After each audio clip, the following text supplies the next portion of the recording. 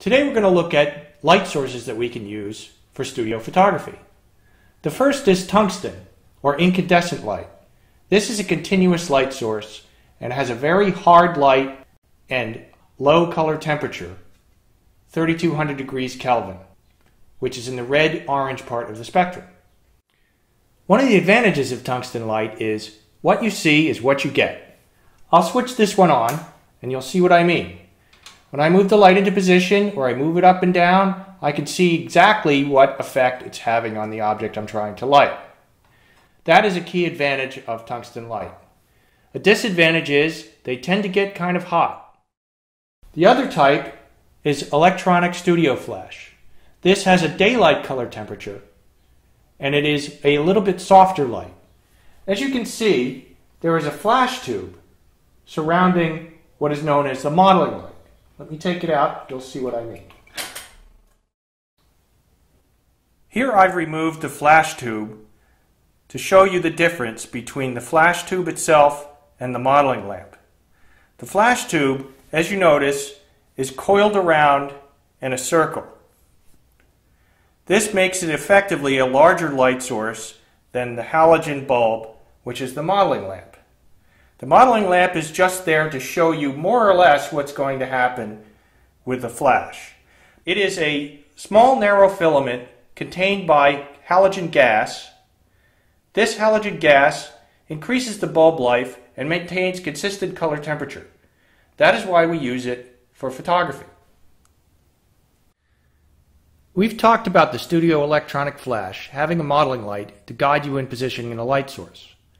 While this works very well most of the time, there are instances where it can be misleading. Problems usually occur when you're trying to create a hard light effect with a flash, such as casting a distinct shadow as shown here. The modeling light is a small, sharp, and hard source.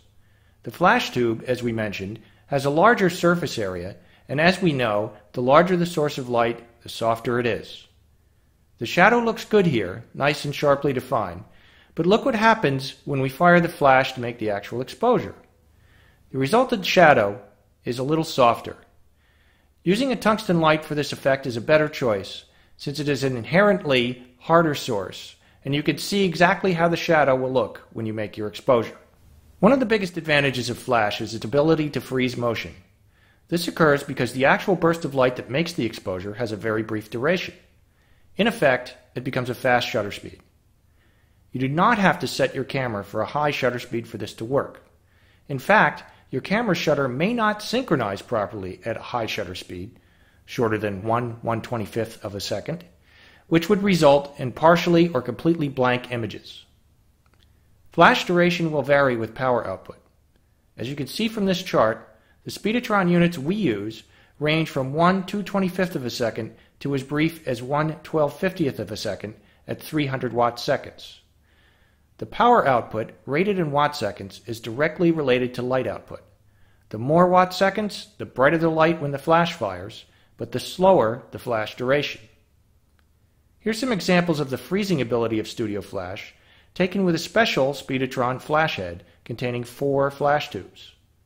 With only 400 watt seconds going into each tube, the duration is short, 1/2000th of a second, but the total light output was 4 times 400 or 1600 watt seconds. This allowed me to shoot at a small aperture, f/16, for maximum depth of field.